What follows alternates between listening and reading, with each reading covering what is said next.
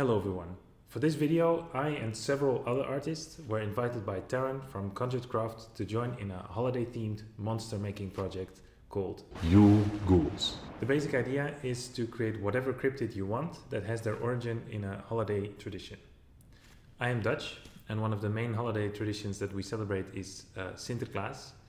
The tradition of Sinterklaas has been quite controversial, not because of Sinterklaas himself, but because of Sinterklaas's helper, Zwarte Piet, or in English, Black Pete. In this video, you will see me making a bust of Krampus, for reasons that will become clear later on, but I will be talking about my personal experiences with this controversy. Because of this video will be different to my other videos, but I felt like this is something that I had to talk about. If by the end of the video you have some questions about the sculpting process, feel free to ask them in the comments.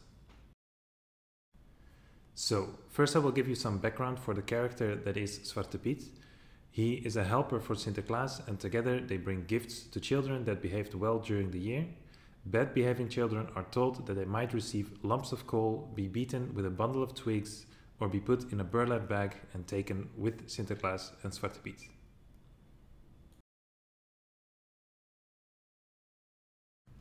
The controversy around Zwarte Piet has to do with the way that he is depicted. The character has blackface makeup, curly black hair, bright red lips, sometimes he has golden earrings and is dressed in a style reminiscent of 16th century pages. Before the second half of the 20th century, he sometimes carried chains as well. In 2013, I and probably a lot of others in the Netherlands were confronted with the fact that this depiction is viewed as racist when a United Nations consultant wrote a letter to the Dutch government. To be honest, my first reaction to this was indifference. I grew up with Zwarte Piet and I did not see it was racist. I mostly kept myself out of the debate and didn't really form an opinion on the matter. In the following years, the debate intensified when December came nearer, and each year seemed to be more intense, more polarized than the year before. There were protests, court cases, and incredibly toxic internet discussions. Still, I kept myself on the sideline, not really choosing a side.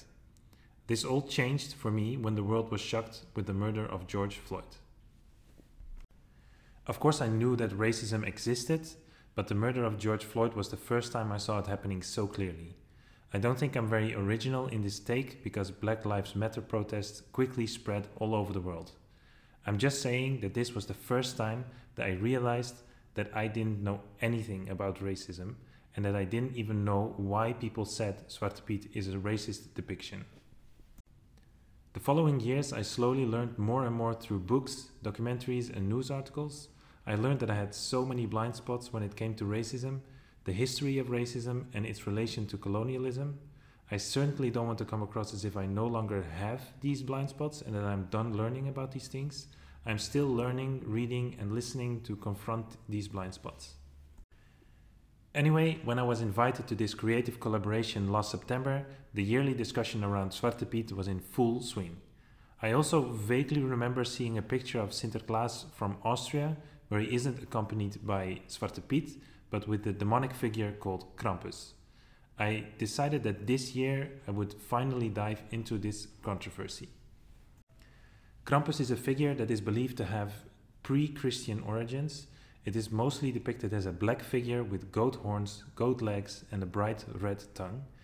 Just like a lot of other pagan traditions, Krampus was used as a way to scare children into behaving well.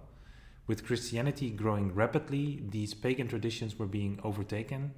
This is how Krampus became linked to Sinterklaas, where the saint would give presents to well-behaving children and Krampus would punish bad-behaving children.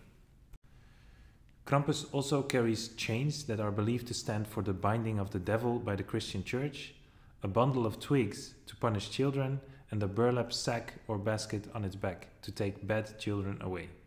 It's very clear that Sinterklaas was depicted as the good guy and Krampus his evil counterpart.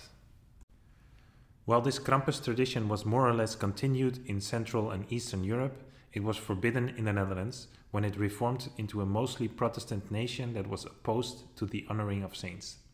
However, the feast of Sinterklaas remained very popular with the people.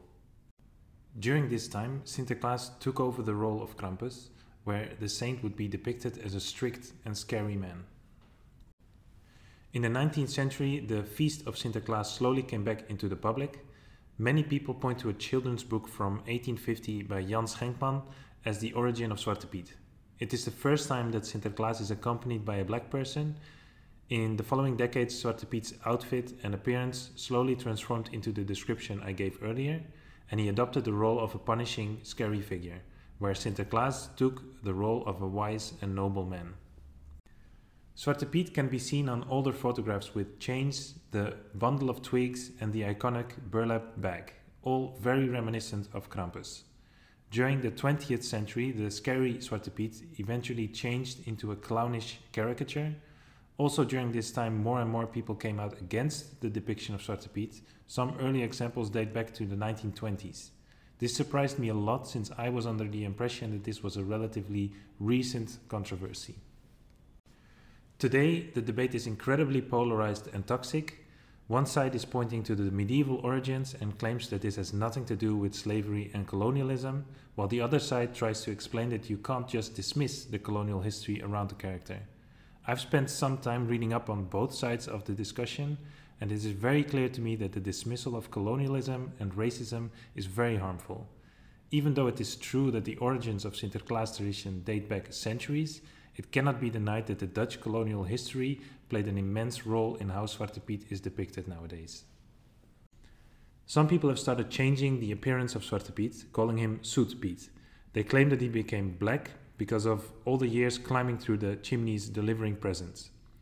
Others have started creating all different colors of Piets, red, blue, green, etc. Even though I can see this as an attempt to improve the tradition, I feel like people are still avoiding the confrontation with the racist aspects of this tradition. Finally, I would like to say something about education. When I was in school, I learned that the colonial times were called the Golden Age of the Netherlands. I was taught that this was something to be proud of, and the horrors of slavery were just some footnotes in my history book. Maybe this was different for others, but I was shocked about how lacking my knowledge of this part of history was. I will link the sources I used for this video in the description below. This project felt like it took ages, not just the sculpting and the painting, but also the process of doing all the research. I really don't want to come across as if I know everything there is to know about this topic.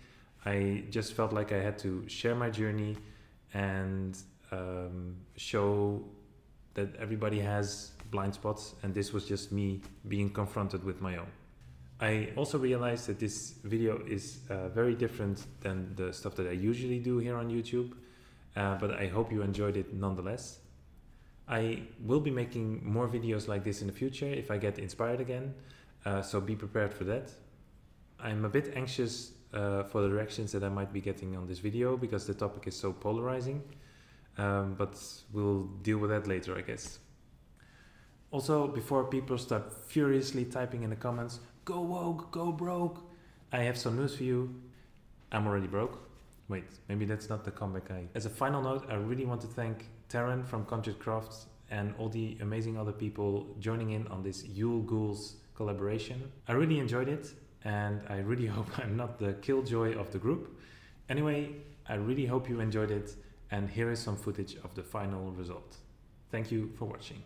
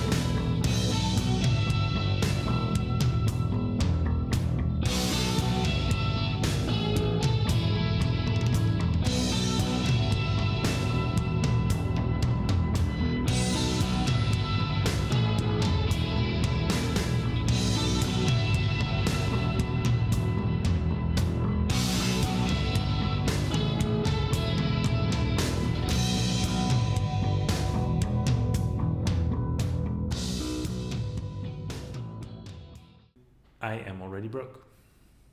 I'm already broke. I'm already broke. I'm already broke. I'm already broke. I'm already broke.